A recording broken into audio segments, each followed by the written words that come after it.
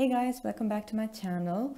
I realized that I haven't done an update in like 11 months when I checked all my videos on YouTube, and it's just been a really eventful year. I've been studying, I've been working, I've been doing all kinds of stuff, and today I just wanted to do a really quick brief update what's been going on with my laser surgery.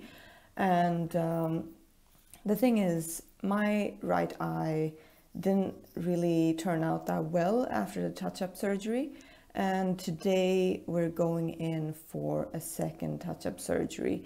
So that's why I wanted to do a brief update, because I'm going in today here in Stockholm, still the same clinic.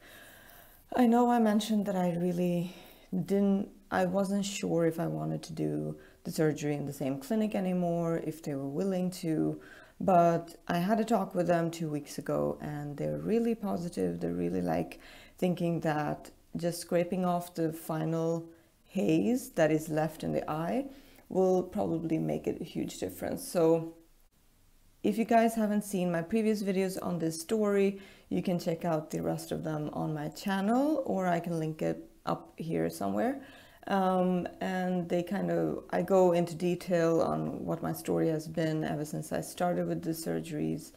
I initially thought that I would just do it once and then my eyesight would be perfect, like everyone is usually talking about.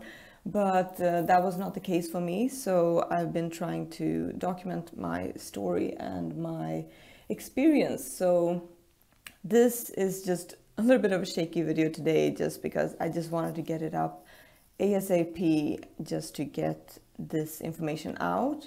Just some quick notes on what I've been doing to prepare for this touch-up surgery.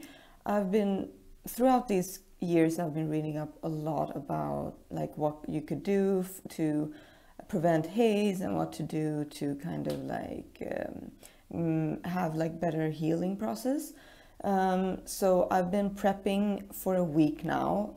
For 7 days I've been taking 500 milligrams of vitamin C every day, and I'm thinking about increasing that to 1 gram a day from today. So I'm going to be taking one of those tablets that you put in water every day.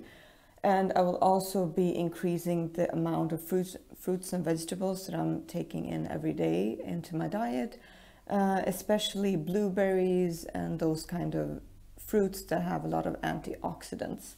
So that is my plan for this time around. I know that the only thing I've been following before is to eat a vegetarian diet, but also including vitamin C. But I haven't been thinking about the antioxidant level of my food. So I've been trying to stock up on a lot of these fruits and vegetables to put in my smoothies, and also just eat it fresh, because that is always the best way to get them in your diet. One item that has the most antioxidant level out of everything is hibiscus tea. So I'm trying to drink that every day.